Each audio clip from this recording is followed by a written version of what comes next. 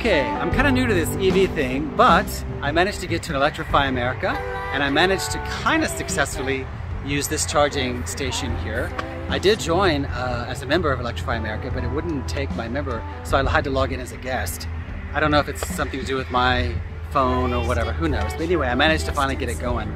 This is the high-powered charger that will allow you to charge fully in under an hour for most cars.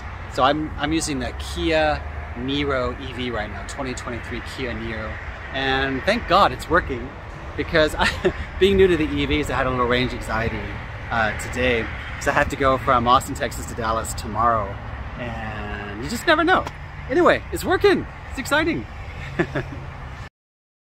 Okay, but first let's take a look at this gorgeous thing. Notice it has the front plug, which is very handy. That's my wife saying, "Don't put me in your stupid video." Pretty beautiful mint green color. I got a lot of comments on it, believe it or not. And really good looking vehicle, nice stocky back end, fits four very comfortably. And these Electrify America charging stations are pretty cool because they have that nice glowing green. And just look at the front end of that car. Just gorgeous, kind of shocking almost, very super modern.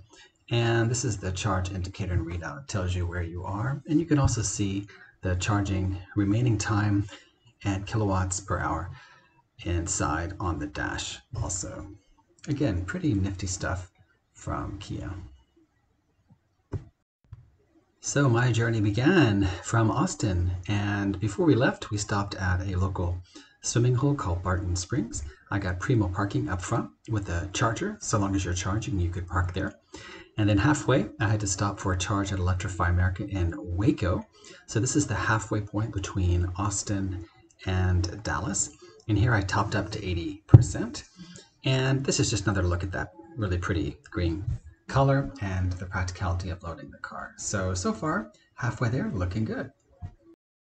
All right, I'm just charging my car right over there, and I'm walking to the nearest place to grab a coffee. But as you can see, I'm in Texas, so there aren't many sidewalks around. So I just have to forge my own path. But it's one of the disadvantages. There aren't that many high-speed chargers in Texas unless you have a Tesla. So if you have a Tesla, you're in luck here. They're everywhere, but anything else, you got to really work for it. And that's indeed the case. High-speed chargers aren't that common, at least in the Dallas-Austin area.